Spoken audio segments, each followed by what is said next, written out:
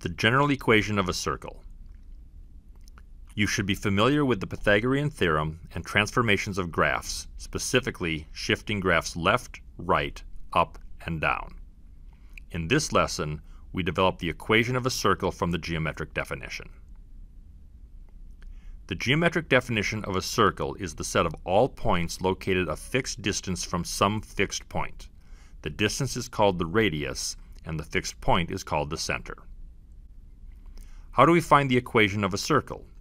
If the circle is centered at the origin, we need to find a relation involving the arbitrary point xy. For this example, the radius is 5. The x-coordinate measures the x distance, and the y-coordinate measures the y distance. We have a right triangle, so the equation is merely the Pythagorean theorem. In this example, x squared plus y squared equals 5 squared, which is 25. In general, the equation of a circle centered at the origin is x squared plus y squared equals r squared. What happens if we move the center of the circle away from the origin? In this example, the radius is the distance from the center, 3, 2, to an arbitrary point, xy. You find the horizontal distance by subtracting x coordinates, and the vertical distance by subtracting y coordinates. The horizontal distance is x minus 3, and the vertical distance is y minus 2.